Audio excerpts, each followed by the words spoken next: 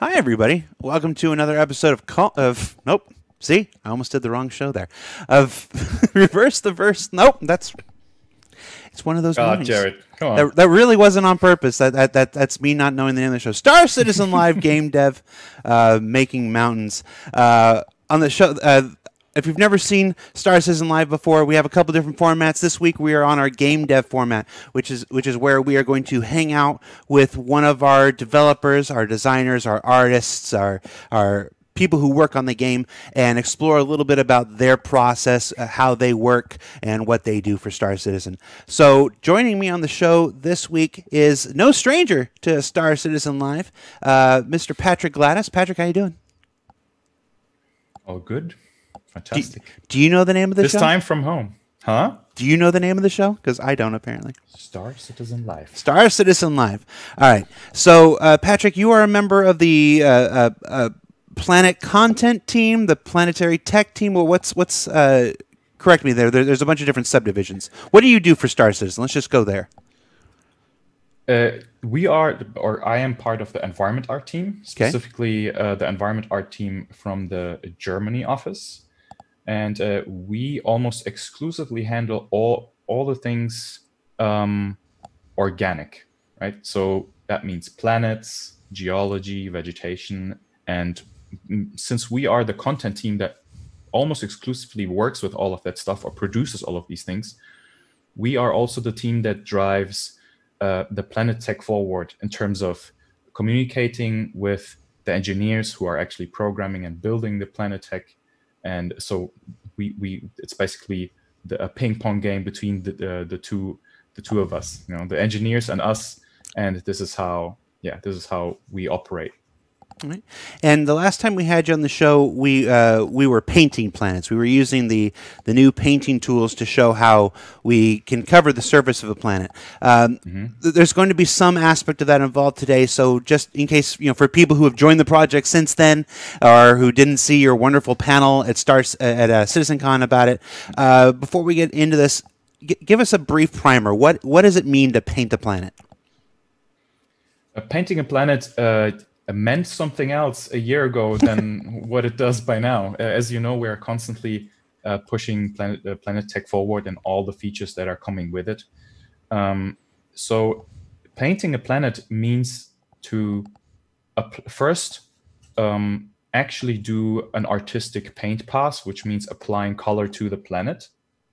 And then what it means as well is applying all the other pieces of content that are necessary to complete a planet as well through painting.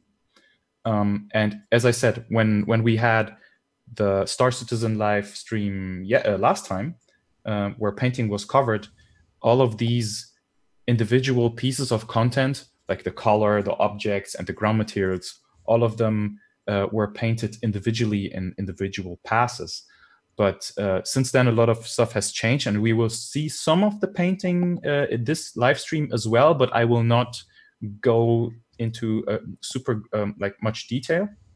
But I will definitely show it off a little bit. What we will mostly focus on will be the height map creation, though. Okay. Now we've talked a bit about in ISC over the last quarter, showcasing through sprint reports and stuff, how the painting tools have been evolving, even since we showed it last time. What are some of the improvements that have been made over the last year at this point? The biggest improvement probably would be a much simpler and more compact design of those painting tools, which means that whenever we do these painting passes, and I told you, that all individual pieces of content have to be applied or had to be applied separately.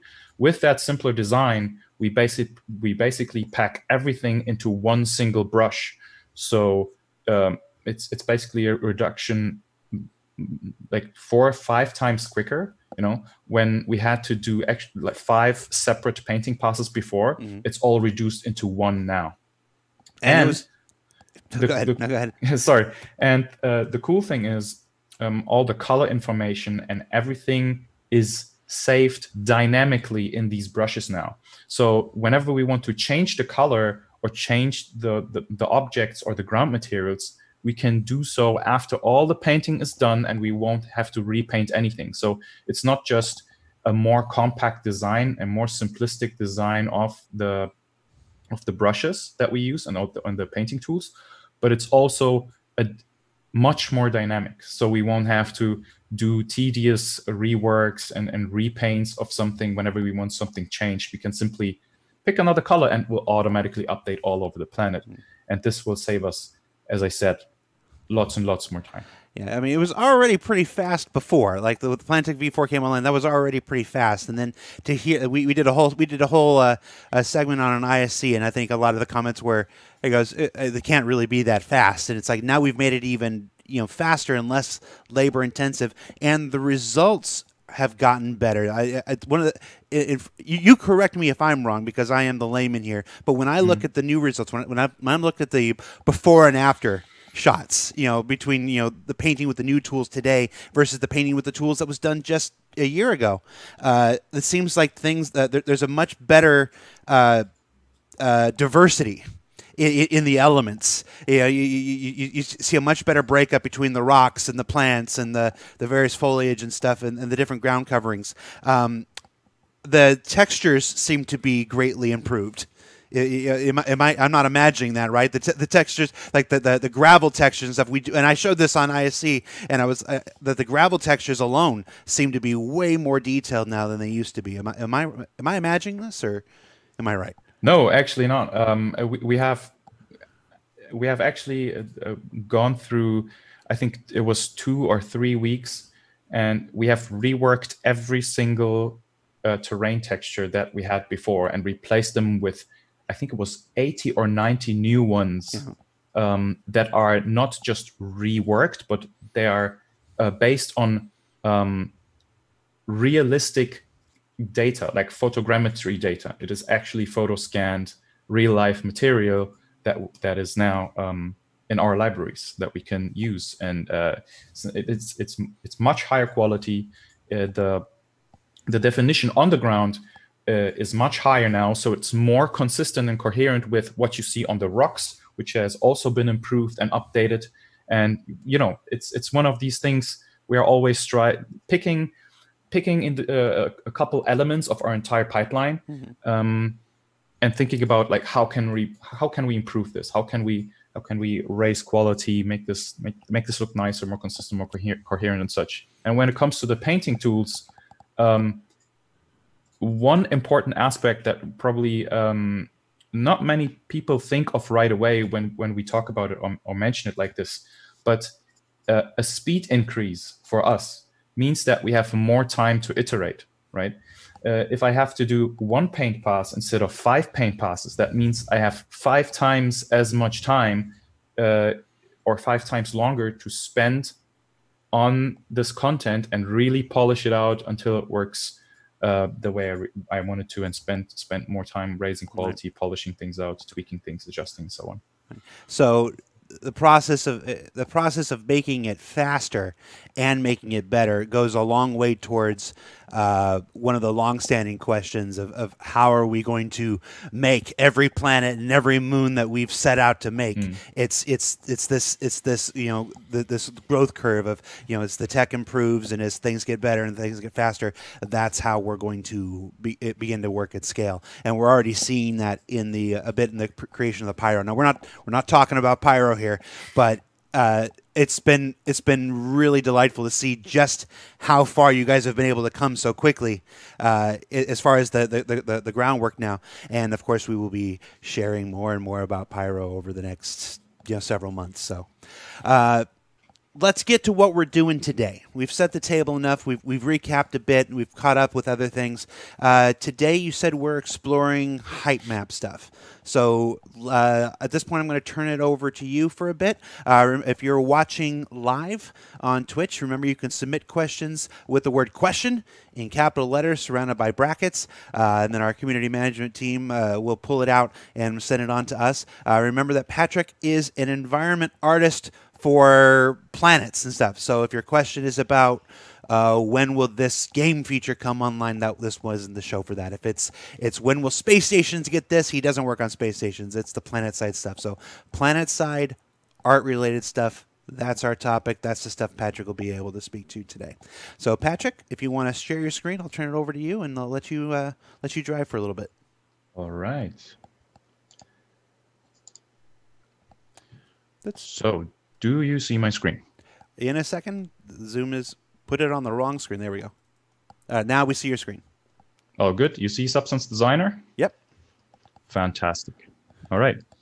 So, as you already said, Jared, we are going to take a look at a bit more like an in-depth look when it comes to height map creation.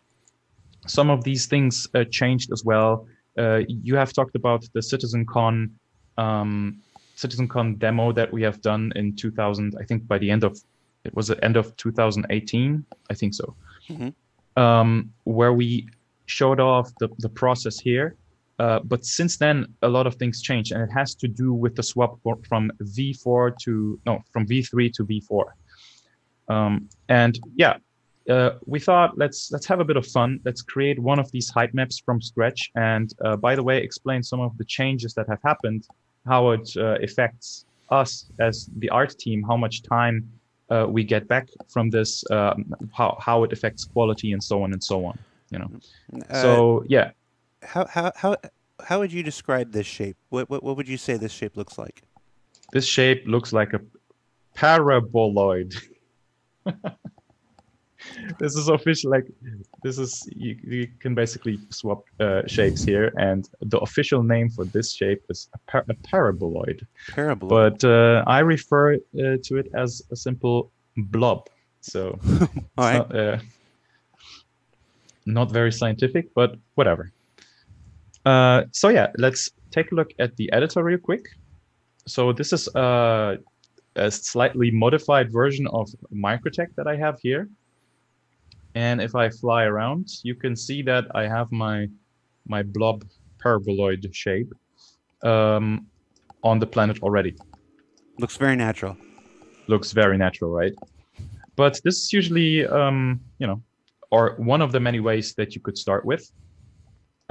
What you can see though is that how the color is distributed. If you look at all the other height maps around it, you have decent visuals. It kind of all makes sense. You can see that there are mountains, and then there are valleys, and they're filled with some gravel and such, and it all follows the shapes nicely. And so the same thing happens for this shape, but you can see how this flatland here that has this swirly pattern to it kind of creeps up our half sphere here. And it has to do with how our height maps blend together. It's not like we can simply produce or throw in this height map texture and it will always be the exact same or this exact cutout and visual, because a lot of things happen in the editor on top, right? That might influence the visual or the look of our height maps. Let's take a look over here. You can see that this blob appears many more times all over the planet. And since it's really a geometrical shape, the data that you can see on it looks kind of janky right now. This is obviously a very young planet in its preteen years, going through some acne issues. Something like that. But you can see that, sometimes these shapes blend together. And sometimes we get multiple frequencies of these things blending together and forming entirely different formations. And this is something we have to take into account. But it's also the beauty of our planet tech in general, because from one height map, by shifting it around and making it blend with itself and blend with all the other surrounding height maps, we get very, very nice, happy accidents like these that produce very interesting results. So let's go back to our original one here. So as you can see, we have this elevation, and it resembles exactly this texture. Dark pixels basically mean there's no elevation happening, or dark pixels mean, in this case, because, okay, I won't get into too crazy technical details here, but if you look at this one, I have changed the values of it slightly, so the dark is gone, right? Mm-hmm. So why did I do that? If the pixels here on the outside of our blob were dark, it means that the height map on the planet surface would actually be pushing down.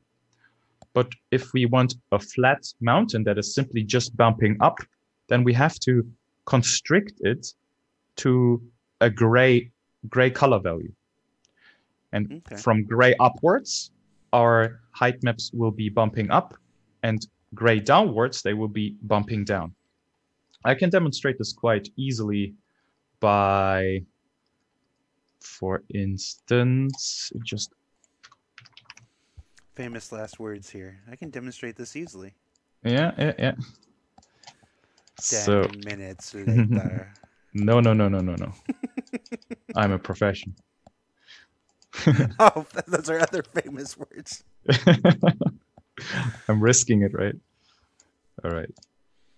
So I have just added another tiny blob, and I'm going to put it in here.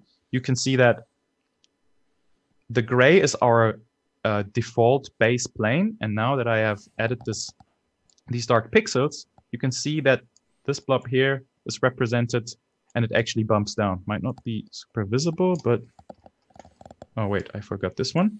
Yeah. So now you can clearly see that it bumps down, right?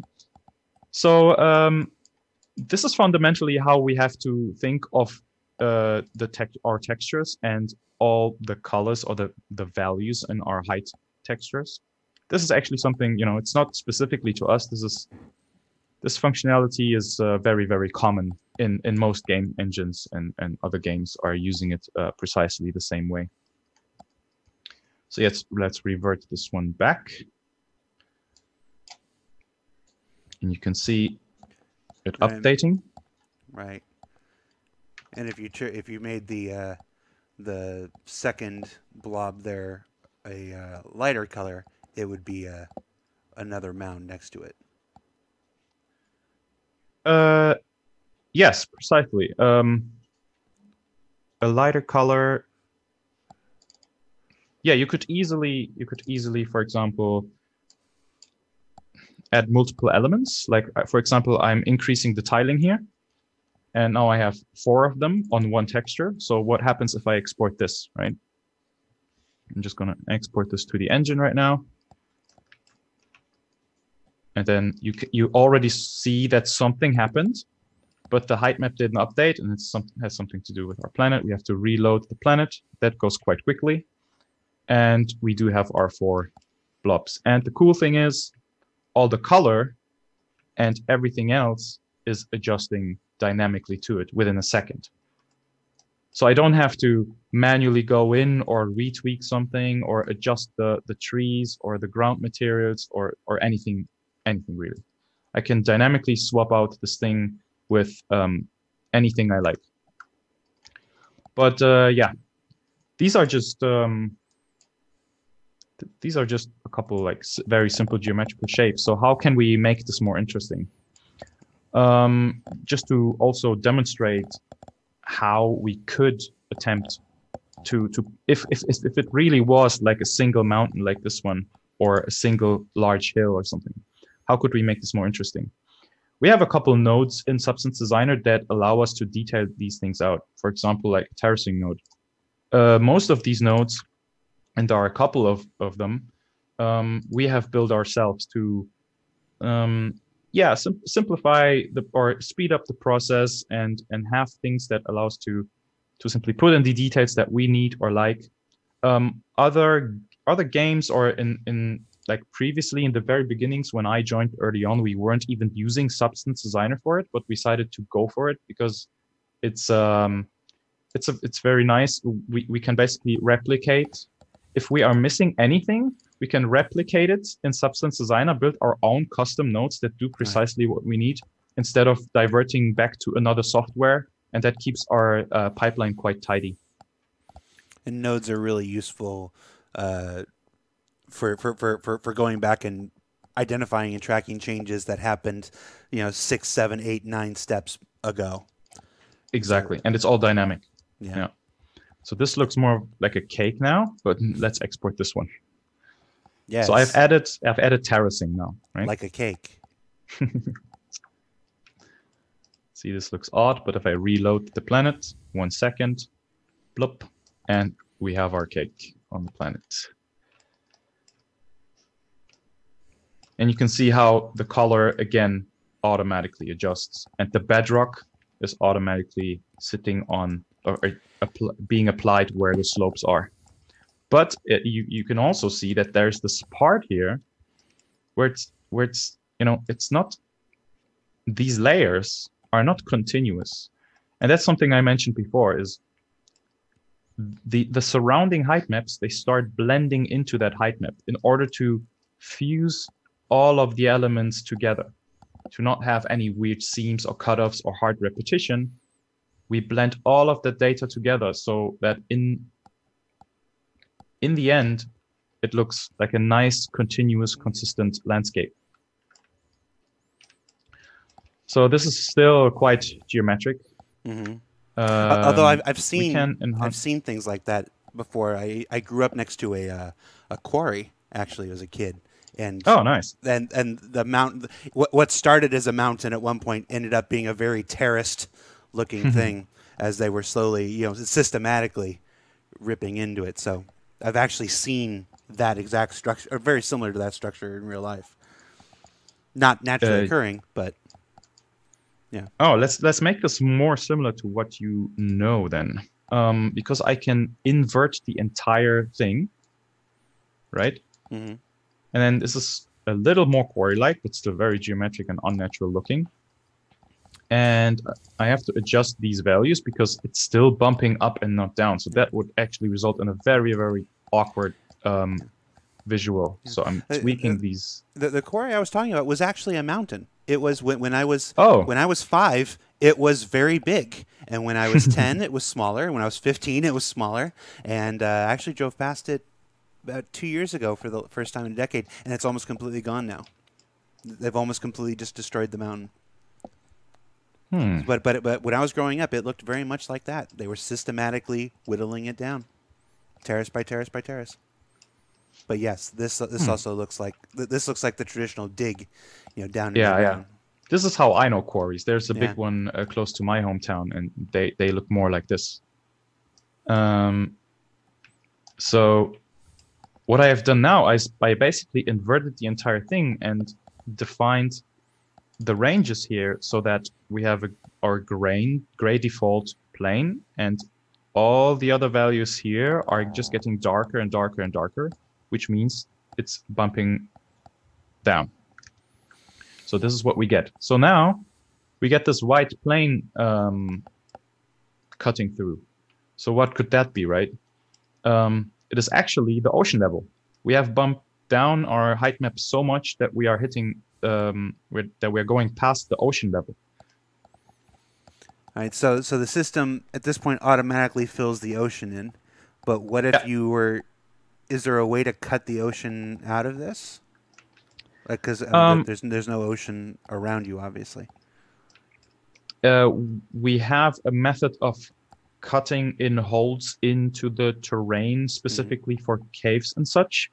I think it also works for the ocean, but generally we don't do that because we simply, by adjusting the entire elevation of the planet, we decide where the ocean should show up and where it should not show up. Yeah. So and then I told you about our custom nodes. So we can take this and transform it to something more natural looking, right? So I'm going through from something very geometric, and I can adjust these. I can adjust that noise, that frequency that we are adding to these edges here, to produce a more realistic result. So what is that node doing? It's basically taking the existing information and starts pushing these things in and outwards based on a noise, based on a mathematical noise, something like this. Okay. Let's say something similar would be this here. Wait, I'm gonna take another of our nodes, which is called vortex. And I can, for example, put in whatever, really. Let's do it like this. So I have this noise up here, and I can put it into the vortex node. And it's driven by this bottom noise. And by adjusting this, you can see that I can start swirling and moving the existing information around. So this is something very cool that you can do. Very interesting alien or even lava formations with. I hooked it up into an inflate node now. So all the bits and pieces, if you look at this string here, it gets inflated. So now all these shapes are pushing into one another and creating a more like something is flowing or something has been pushing these things around. Or like it looks like a dried lava bed to me. Yeah. Yeah, like lava had been through here before, and it's all dried and cooled. So just for the fun of it, let's put it in here. So this is looking very, very harsh, right? Because we didn't adjust our ranges. But if I do so, if I give it a more reasonable range to live in, I can constrict it, maybe even further, because these shapes are quite intense. Okay, so now let's export that and take a look at it here. You can already see the data adjusted. There we go, but the height didn't. So now I reload and the height adjusts. And there we go. See, I didn't even detail this out at all, but it's giving me quite a funky result. So if we ever were to do a weird alien planet that has these odd shapes due to very harsh wind, they're all alien swirls. planets, Patrick. They're all alien planets. We are also an alien planet. That looks cool. Yeah, right. It's something that we don't have yet. Okay. It's a good example of how the existing tech can be used to push things in new and exciting ways. Right? Not everything new requires new tech. So there's still a lot of there's still a lot we can pull out of the tech that we have at this moment. So if we go back to our little quarry,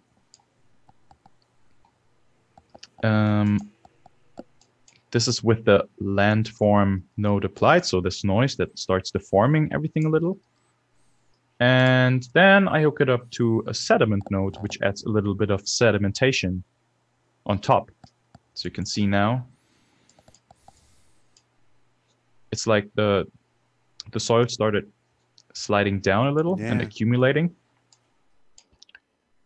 Then, similar to how we did before with the swirly shapes, we can inflate or deflate this a little to sharpen up some of these features. And then export again and check in the editor.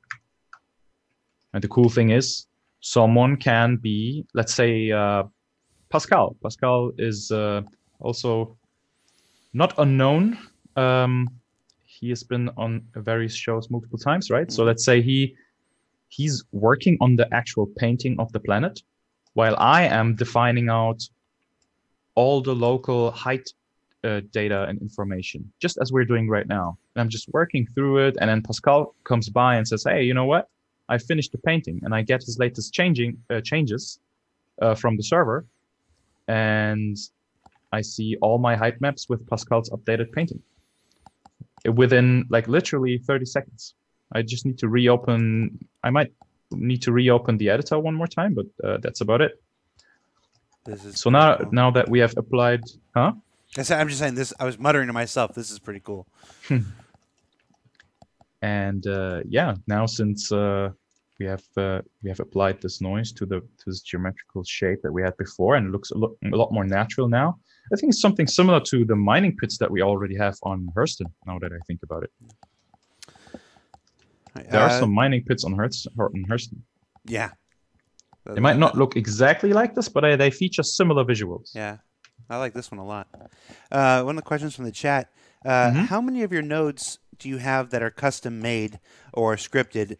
And do you have a favorite node? Do you have like a go-to node?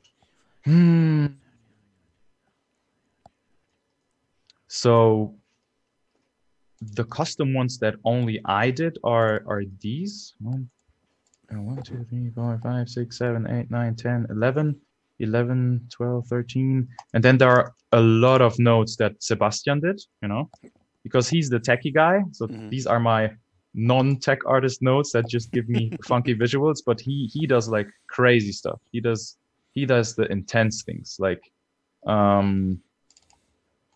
almost simulations on a 2D basis, for example, or erosion node.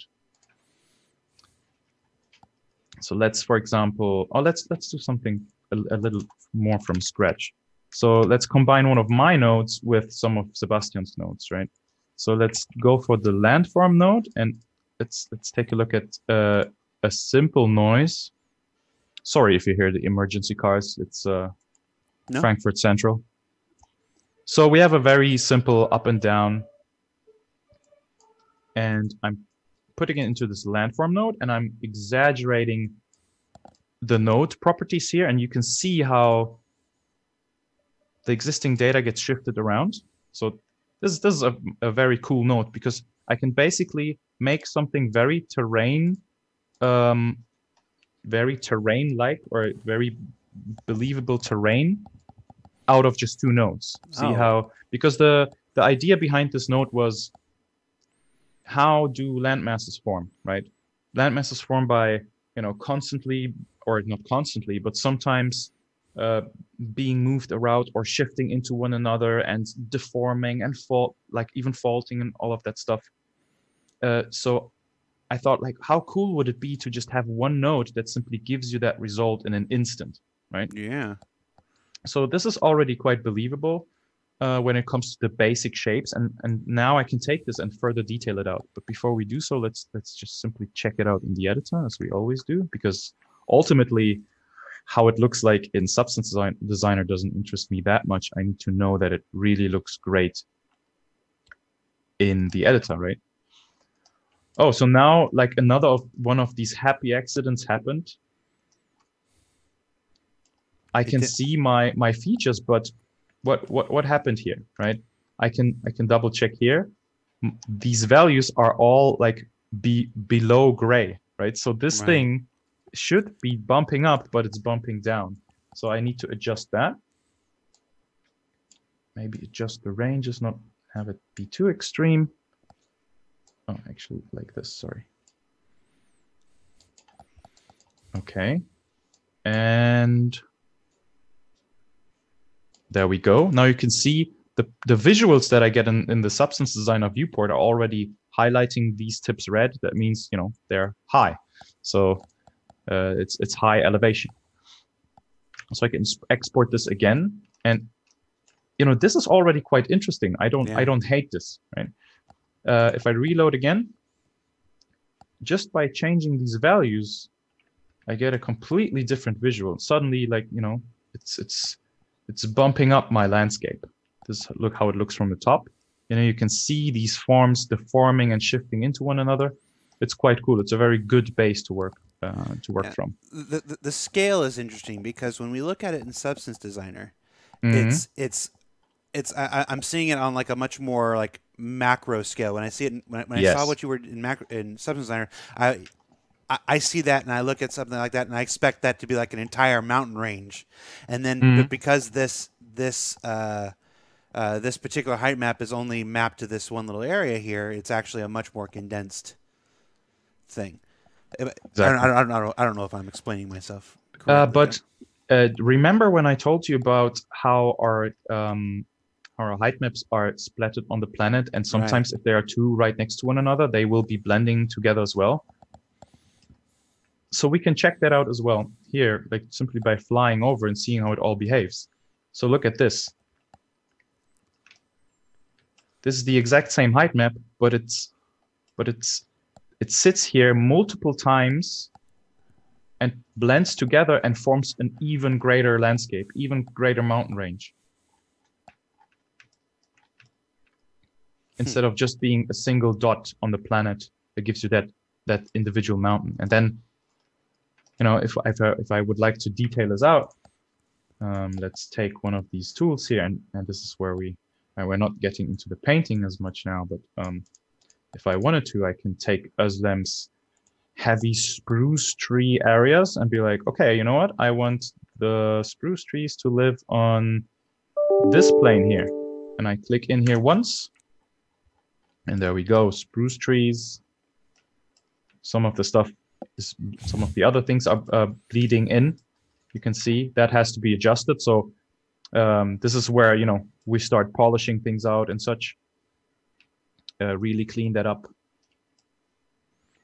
And this is without any detail passes, and you can kind of see that here, that the data looks, and even after the detail pass, there might be some areas where you get to see wonky color application like this. But again, all of this stuff are the bits and pieces that we continuously look at and be like, okay, how can we improve this? Let's polish this out. Let's improve this. And we are making progress. So all of that stuff that you might encounter on the planet and still look like, what's happening here? And, you know, we are probably looking at it already and figuring things out for it. But we have our priority lists that we need to work from. So let's take the same mountain, and we said we would like to reuse one of Seb's nodes. This is like a really cool node. Erosion, it really applies, what it says. It applies erosion to whatever you put into it. So let's give it a couple values to work from. Sediment strength 0. Thermal erosion angle, let's go for something like this. And I'm bumping up the iterations here and setting this up.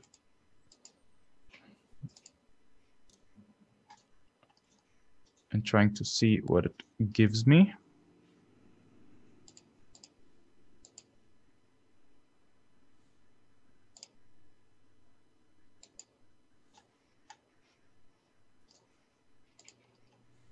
See if we can see something in the viewport.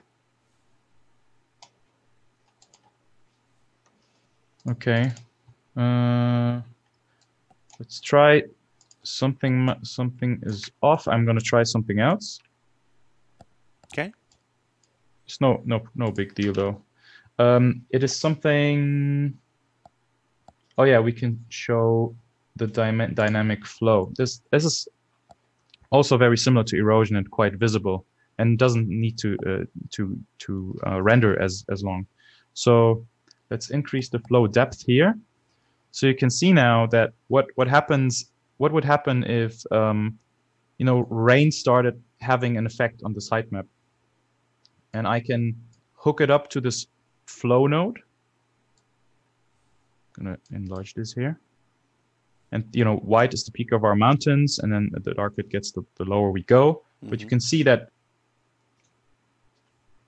I can dial in this hydraulic erosion, this flow here, as I like.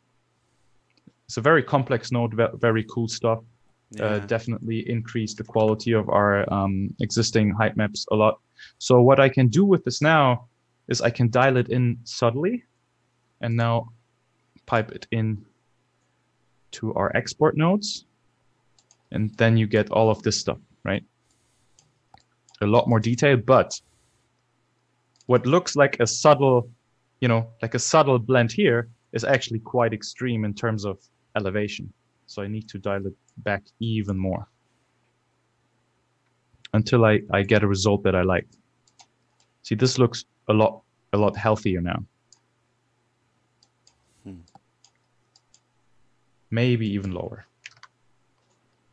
You know, the player experience is something that we have to really consider at this point as well, because when we create these height maps, we are speaking of, you know, elevation changes and frequencies and also bumpiness. So if I was ever to do something crazy like this,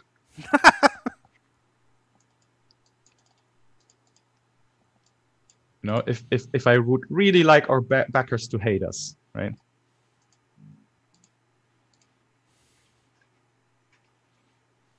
You know, have fun driving around in here, right? That's obviously an extreme example. Let's see it. Oh, you really want to see it? Oh my God. Let's see it. You don't. Oh God. Jared is always making me do stuff, guys. It's crazy. Hey, you're lucky I don't make you do Devil's Tower. Please don't. Please don't fire me for this. Okay. All right. It's quite bumpy. I have dialed it down a lot, but it's quite bumpy. Could probably oh no, this is another height map already. Let's go over here. There it is. You know, so this doesn't work. But it's fine. I mean, we also wanted to talk about limitations and what we can and cannot do, right? Yes. Just because you can do a thing doesn't mean you should do a thing. No, absolutely not. And we have our strict rules and for our workflows to prevent these visual errors from happening, right? Because first of all, how would you drive your Cyclone through this, right? It's crazy. It's nuts. This is not enjoyable at all. I mean, rocks are already an issue, right? Which we try to solve now, which is great. But you also see that the data, it's so much elevation data, and the contrast that is happening here, and the Planet Tech picks up all these little things and starts jamming all this data in between these crevices and cracks. So this is something that we should definitely not do, Sveno. We are very, very cautious, but let's go for go for the same thing, but a more healthier approach. Yeah. No, it's good to showcase that. It's good to showcase that. It's always important to remember that, you know, that it's one of the reasons you can't leave a procedural system up entirely to the procedural generation. It's why these things have to be validated by artists and level designers and stuff like that, because, you know, the full breadth and scope of what's capable is not necessarily always a good thing. It's you have to use tools responsibly, and we just showed a very irresponsible use of the tools. Yeah. So that was useful. That was good. Okay, but let's show a more responsible approach, right? So another note, because if we don't detail things out, these areas will look a little flat, and the Planet Tech needs little pixel variation to pick up on all of these little crevices to achieve things like these, where one biome is creeping in through the crevices of another biome, and therefore creating this interesting mix, right? This result right here, for example. So we cannot leave it too flat, but we also want it to have a reasonable amount of detail, which is what we have done with this node now. So I've added the flow, right, which is still in there. But now I have thrown, let's maybe show it again. So this is without, this is with just the flow,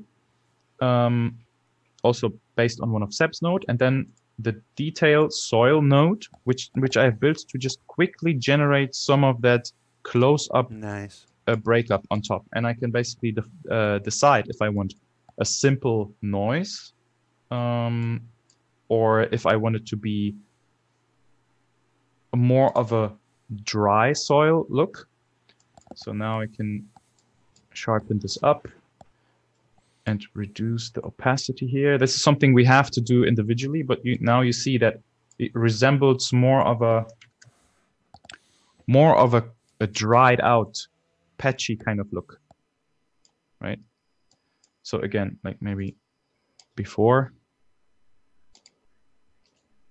Yeah, this is without, and this is without some detailed soil application right now. See, it's just these little tiny bumps, but they do make a difference. They absolutely do make a difference, because our new painting tools, they can pick up on the slightest pixel variation. And therefore we can assign biomes to, I could probably assign a biome to this patch and this crevice individually. And in the editor, that would be a couple meters apart. So yeah, let's export that again. Yes, let's get rid of our nightmare terrain. If you have any questions, I'm going to take them gladly. Yeah. Folks have been asking if the system allows you to paint a planet and automatically use the correct material based on a planet temperature, size, atmosphere, and stuff, or do you have to go in and set all of those things individually each time?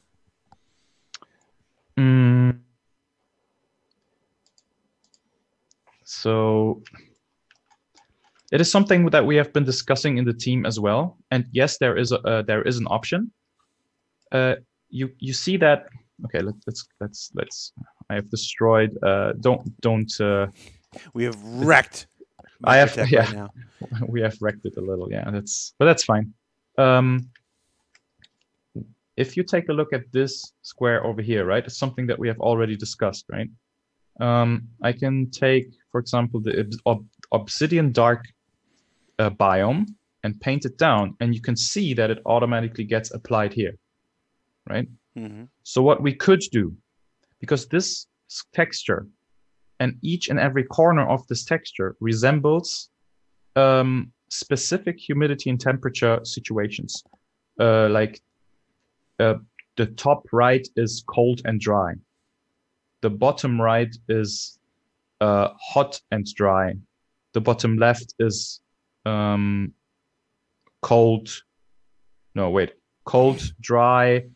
Hot, dry, warm, cold, wet, hot, wet. Warm, dry, warm, wet, and then cold, wet. Yeah, exactly. So I could basically go in and paint something in that resembles or that would logically resemble some climate. For example, if it was Earth, right? I could, where it's cold and dry, I could put my Arctic areas and really paint this square out completely unrelated to any planet or anything really. And then we could throw any data at it, and it would redistribute this data logically. So no, we don't. The answer would be we don't have to go in and adjust the painting all the time and repaint our biomes, and because you can see even after, or even only this local height map here, it already adjusts to the new data, and the same thing is happening globally. So it's the very, very same logic being applied there. So just by adjusting our workflow slightly, we could totally do that. Yeah. So this height map that we've been working on, we've seen that it's in this one place we focus on, but we also have seen that it's replicated in other places. Yeah. What's that breakup like? How many different patches are there on a planet? How do you keep these things from being too repetitious? Oh. Yeah. There you go. The power of DevTools. You can see that what we have been adjusting and modifying right now is index or patch number 3, right? You refer to it as patches. It's actually okay. We tweaked patch number 3. Right next to us is patch number 0. And let me show you something. We have a list in our Planet Editor tools. Whoops. Let's actually put it in here. It's okay.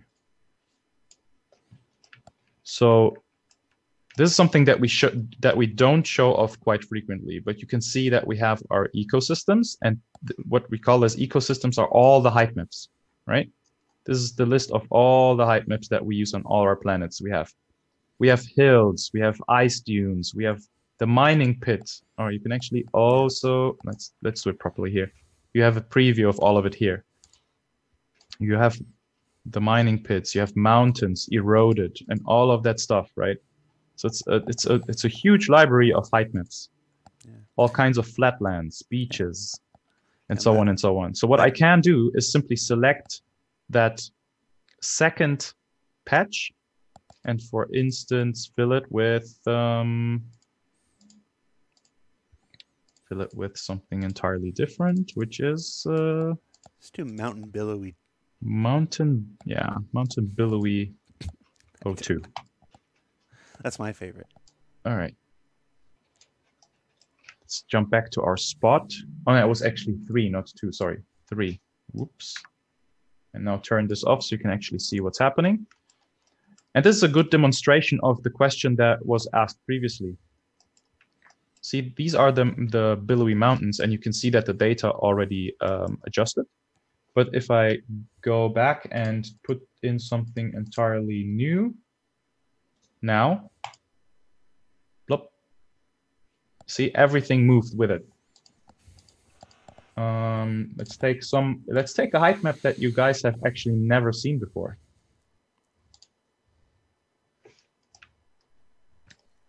It's not on any of the current planets yet. You saw it here first. See, I can just go through this library and decide, like, okay, what mountains could fit best, right? And I can define, as I've shown before. So you see these funky colors, right? It's 0 to 15. So we have 15 patches, 15 slots that we can fill. So I can decide on a lineup of 15 different height maps. There's a single volcano right here. Now it's 15 different height maps, but each height map is used differently as well. Yeah, It's not just a repeat every 15. That's cool. Get closer to that. I want to see that.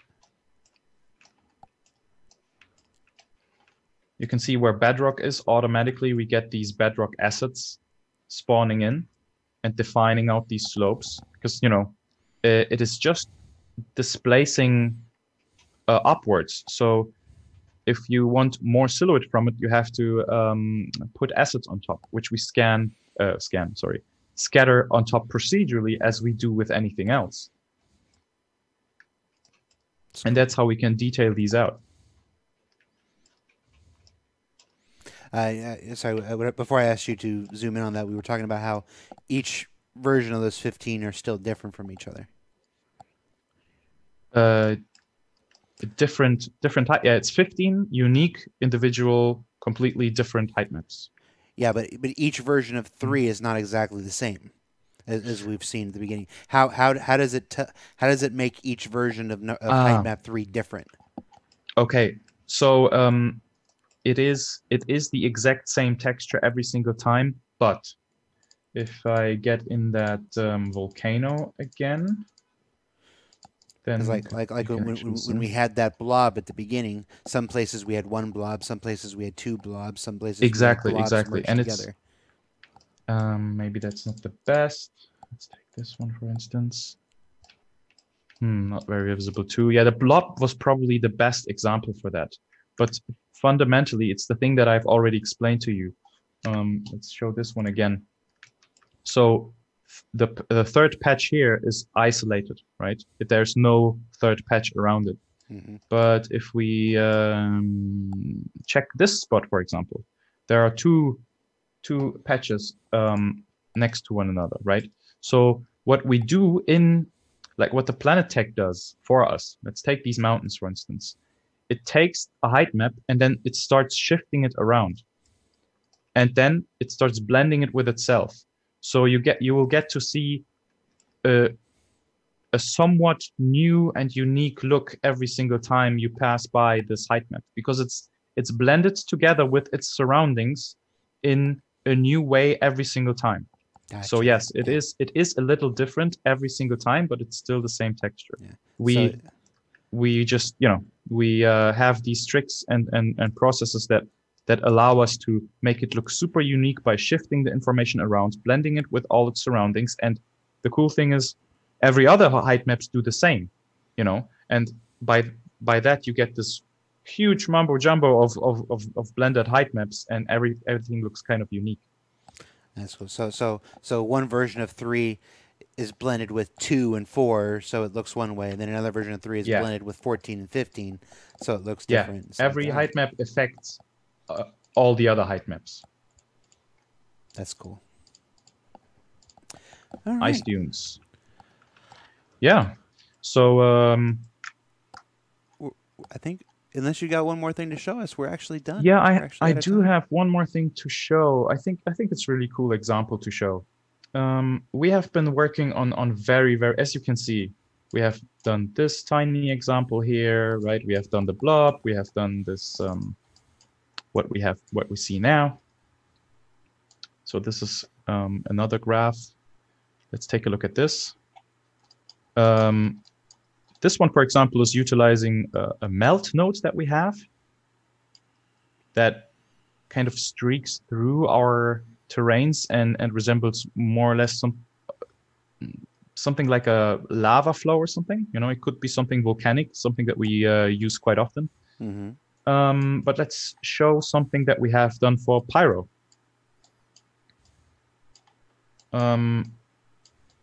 And I believe the specifically that one height map we have already shown in some updates already. Now, mind you, we're not going to see Pyro. We're seeing a Pyro height map as applied to Microtech. Exactly.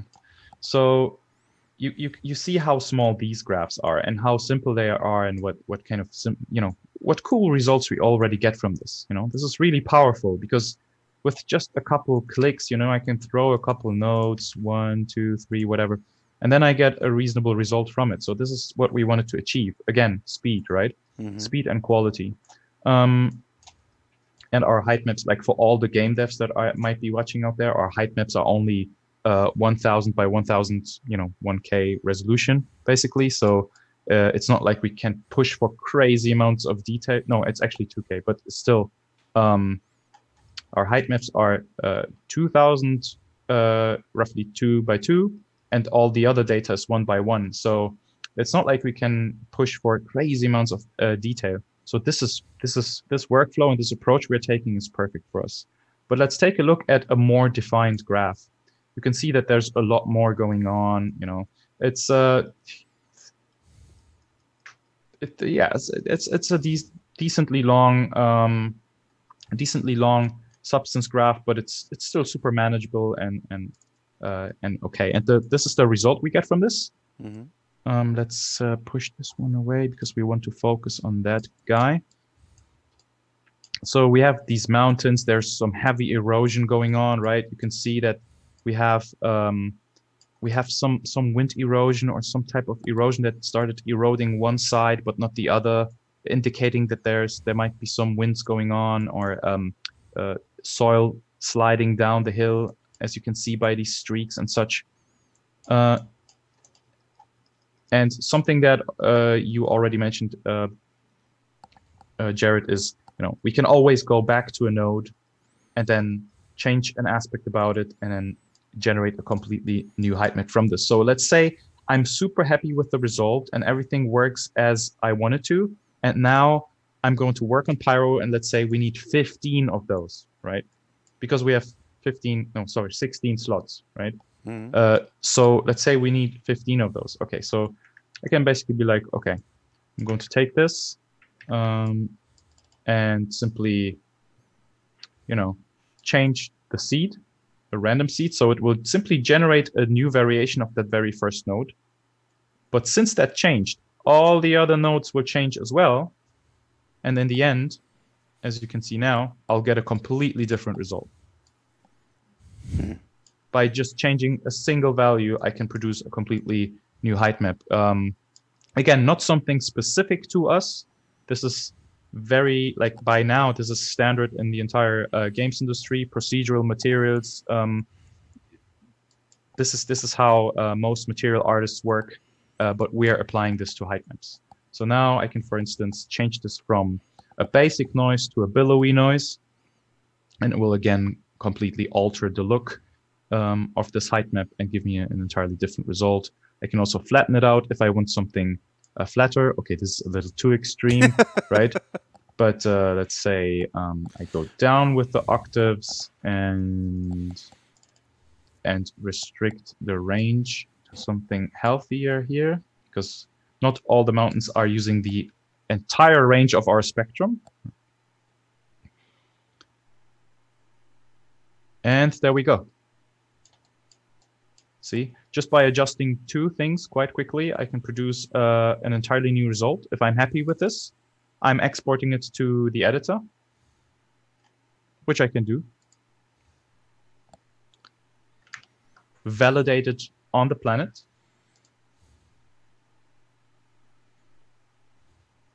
Oh, I have actually replaced it. So I'm going to get back to it. There it is. Blop.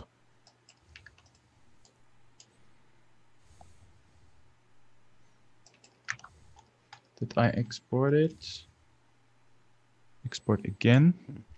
And of course, it's important to remember that this is a height map that's being designed for the terrain of Pyro and not one that was designed for the terrain of Microtech. So the finished result you're going to see here is not exactly the intended. No, this is just for demonstration purposes, right? But you can see that parts of the height map are showing and other parts are hidden because it's blending into all the other height maps. And as we already mentioned a couple of times, all the biomes, all the spruce trees here, I can, for instance, now take an obsidian area and paint it in here if I like to, right? And change the entire biome and object scattering that we have on this specific area. And yeah, this is how we go about the creation of height maps. Basically, these procedures, these workflows, going back and forth, validating in Substance, validating in the editor, checking if our biomes are painted down correctly, and if the data, like these streaks here, if it all picks up well, if it's not too noisy, making test drives on these, right? Will people hate us or not? So this is basically how we go about these things. Yeah, this is it. And I think we're done, Jared, right? Yeah, we're done. Awesome. Any questions? Any closing? No, we're out of time. You can stop your screen share. Okay, cool. All right, no, that's me. That's two of me. Let's go back. Hi. So Patrick, thank you so much for taking the time to be here on the show with us this week. As usual, with Star Citizen Live, we always like to vacillate between the Q&A shows and the game dev shows where we showcase your process. And I think I really enjoyed it. And I think looking from the chat, the folks really enjoyed taking this look at, just how something as seemingly simple as a height map, as a little 2K texture file, sits at the basis of a whole lot of what they see as the basis of every planet. So that's very cool. As we usually do, we are going to throw the raid to a Star Citizen streamer who's broadcasting right now. I understand it is the Dark Law. So if you're sitting here and you're watching live on Twitch, you should see a little raid indicator go up in the chat there. Go ahead and jump in there, and when that starts, tell them what should they tell the Dark Law when they raid him, Patrick? What does he do? What's he up to? I actually don't know the Dark Law very well. I assume he's a law enforcement person who operates at night. Ask him to do limbo or something like that. I don't know. I don't know. I do know he's playing 311 PTU today, so you can check that out. And just tell him Patrick says hello. Just saying hi. Take care, everybody. See you next week. Have a nice weekend. Bye.